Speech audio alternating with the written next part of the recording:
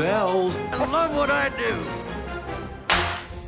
Season 2 of the Santa Clauses, the Calvin family has stayed at the North Pole. Here we go, come on! We begin just as we left. We're in the sleigh, delivering a magic, giving and loving that Christmas embodies. Christmas spirit is at an all-time high. It has now become a family business. Everybody's finding their part. This season, they kind of go further into the kids' characters. Sandra talks to animals. Believe it or not, animals complain more than humans. Wow. Cal is, of course, Santa in training. Awesome! It's a big role to take on. Do I think he's like ready for the task immediately?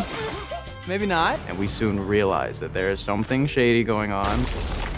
And the Santa Claus from the past is now coming back. A vintage Santa Claus that went off the rails. I was the best Santa Claus ever. I play Magnus Antis, also known as the Mad Santa.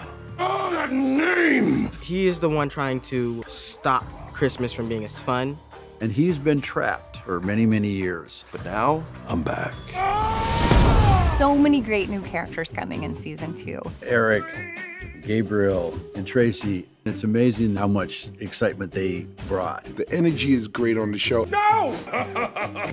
This does not feel at all like a television show. This is like an event. Transcentify! Season 2 is gonna be bigger and wilder in every way.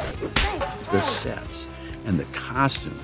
It's a beautiful place to be, this North Pole. I think families will really enjoy this season because it explores the family dynamic even more. Blah, blah, blah. Every family has small issues. There's always a way to get them back together. It's a wonderful story about forgiveness and who Santa really is. It's a nice belly, but that's not a Santa belly. This is a Santa belly.